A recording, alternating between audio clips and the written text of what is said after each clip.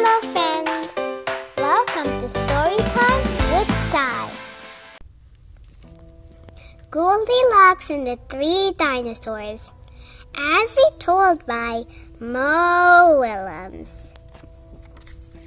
Once upon a time, there were three dinosaurs. Papa Dinosaur, Mama Dinosaur, and some other dinosaur who happened to be visiting from Norway.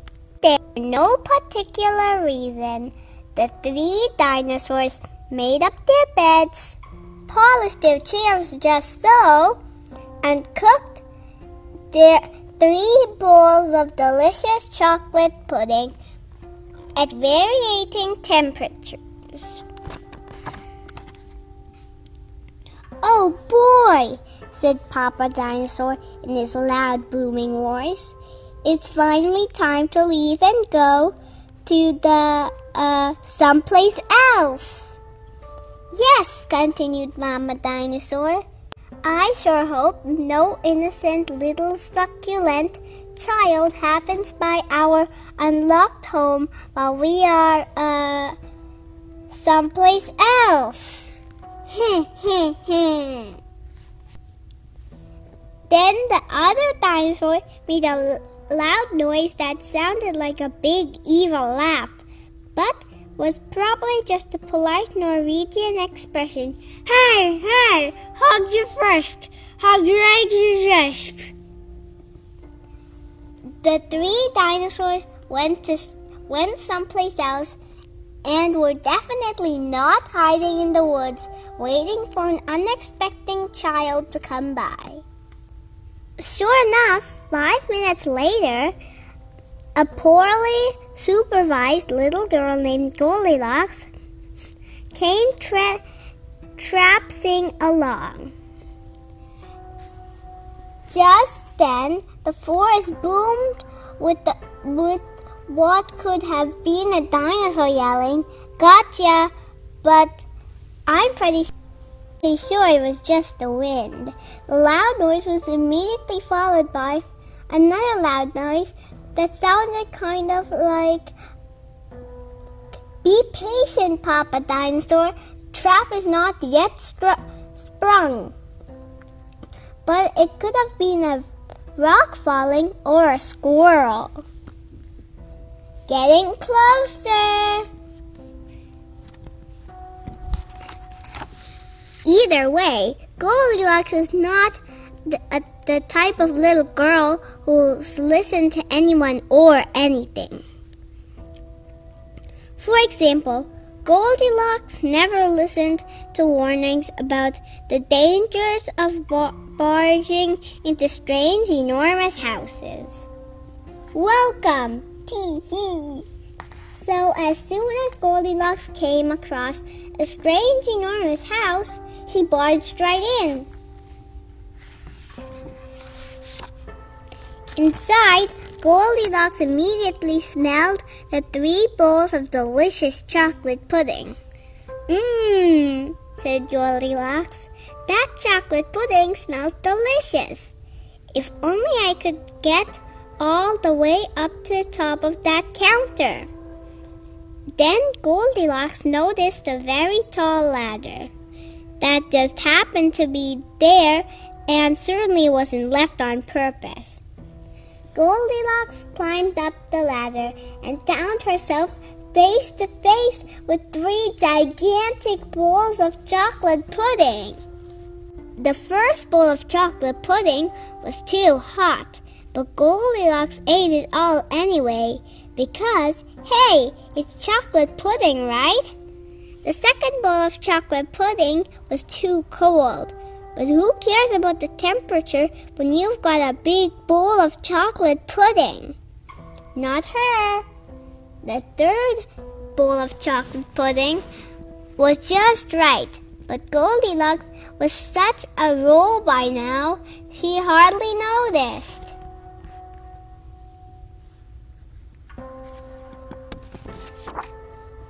Soon Goldilocks was stuffed like one of those delicious chocolate-filled little girl bonbons, which, by the way, are not totally not the favorite things in the world for hungry dinosaurs. Tired and groggy, Goldilocks noticed 3 chairs in the living room, so she climbed down the ladder and walked out of the kitchen. The first chair was too tall, the second chair was too tall, but the third chair was too tall. Goldilocks wasn't going to climb that high just to sit in some chair, so she hiked over to the bedroom. When she got there, Goldilocks noticed that the beds were also gigantically big. What is going on around here? Groaned the exhausted girl. The bears that live here must be nuts. Just then, the room filled with loud, booming noises that were either a passing truck or a dinosaur gloating. A few more minutes, then she'll be asleep. Delicious chocolate-filled little girl bonbons are yummier when they're rested. Even a little girl who never listens to anyone or anything had to hear that. Goldilocks took a minute to stop and think, which was longer than she was used to stopping and thinking. Hey, she told herself, this isn't some bear's house. This is some dinosaur's house. Say what you like about Goldilocks, but she was no fool. As quickly as she could, she ran to the back door and got out of there. Just then a loud plane flew by, which sounded pretty much like a trio of dinosaurs yelling, "Now!" or "Charge!" or the Norwegian expression for chewy bonbon time. Suddenly, and completely coincidentally, the 3 dinosaurs rushed through the front door. But they were too late. Goldilocks was gone, and all that was left in the house was 3 disappointed dinosaurs. The end. And the moral is, if you ever find yourself in the wrong story, leave. And the moral for the dinosaurs is, lock the back door. The end. What is your favorite part of the story? My favorite part of the story is where Goldilocks ate 3 gigantic bowls of chocolate pudding. This book is I Am Not a Chair.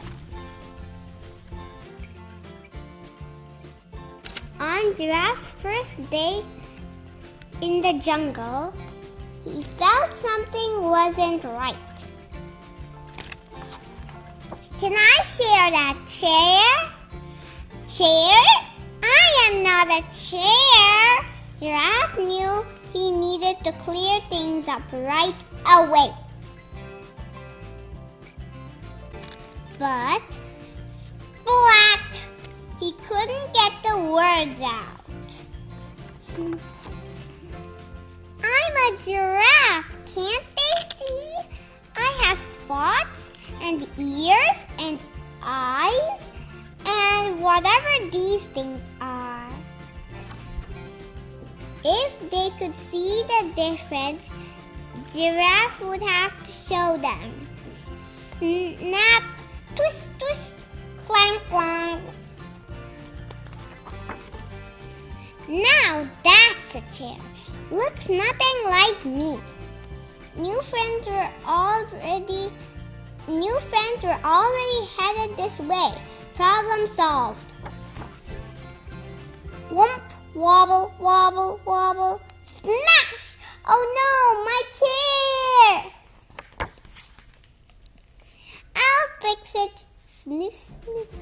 This goes here, that goes there. Giraffe's first day could not get any worse, but at least no one could sit on him now. Flop, flop, flop. While Giraffe looked for a solution, someone was spying on him.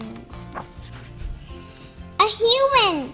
Surely he'll know who I am. Look at those spots. It's perfect. Click. Smartest species. Yeah, right. Enough! I am not a chair! And I'm speaking up to the next animal I see. Roar! The next animal I see will be my dinner.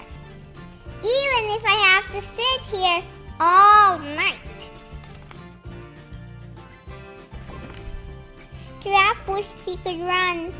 He wished he could hide. He wished he wasn't so afraid. No, I need to speak up. I need to be me. And Giraffe couldn't hold any longer. I've got to pee. Okay, here goes nothing. Gulp. Excuse me.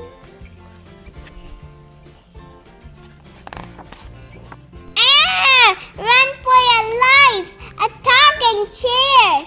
I am not a chair, I'm a giraffe.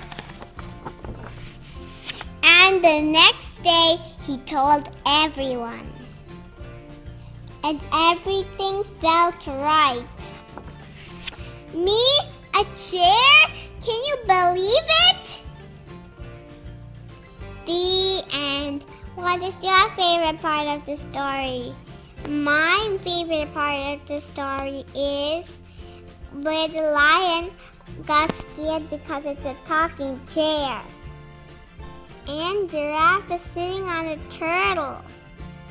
I'm going to read you a book called Fiona It's Bedtime by Richard Codry. Tweet, tweet, tweet, coo, coo, coo, howl, howl, roar, hoot, hoot, gobble, gobble, grr. Squawk, squawk, howl, roar, squawk, coo. The sun is setting in at the zoo. The critters had a busy day filled with laughter, fun, and play. But now it's bedtime at the zoo. It's bedtime for Fiona too. Before today's adventure ends, she'll say goodnight to all her friends. Good night, koalas. Time to doze. With your paws curl up near your nose. Safe and happy in the trees, snoozing in the evening breeze. Good night, cheetah. Lightning fast. Now it's time to sleep at last. Snuggle up in Mama's fur and drift off to her loving purr. Good night, tortoise. Where's your head? Oh, tucked inside your shell-shaped bed. It's warm and snug, so settle in and let your reptile dreams begin. Good night, sloth. To bed you go, moving very, very slow. Sleepy eyes and big slotty yawn. Sweet dreams till the break of dawn. Good night, flamingos, on your toes. You sleep in such a silly pose. Please make a promise that you'll keep. Don't fall down while you're asleep. Good night, otters in a row, hand in hand and toe to toe. Drift to sleep, rock and sway. Together, you won't float away. Good night, meerkats in a heap. It's time for you to go to sleep. Cuddled up and all piled high. Now dream beneath the starry sky. Good night, giraffes as tall as trees. Time to bend your knobby knees. It's a long way to the ground. Now rest your heads and settle down. Good night, tigers, filled with pride. You crawl up in the grass and hide. It's time to let out one last roar, and then a grumbly, growly snore. Good night, bear cubs, white as snow. Off to dreamland you will go. Stretch your legs, your back, your claws. Rest your head upon your paw. Rest your heads upon your paws. Good night, wolf and sleepy pack. Good night, apes on mama's back. Good night, wild beast and goon. Good night, huddled penguins too. Good night, lizard, no more creeping. Good night, zebra, standing, sleeping. Good night, lion, mane so sleek. Good night, toucan, rest your beak. Yawn, snore, sigh, coo. Yawn, snore, sigh, cuckoo. The moon shines down upon the zoo. All good nights have now been said. Fiona? Time to go to bed. The end. What is your favorite part of the story? My favorite part of the story is where Fiona says, "Good night, toucan, rest your beak."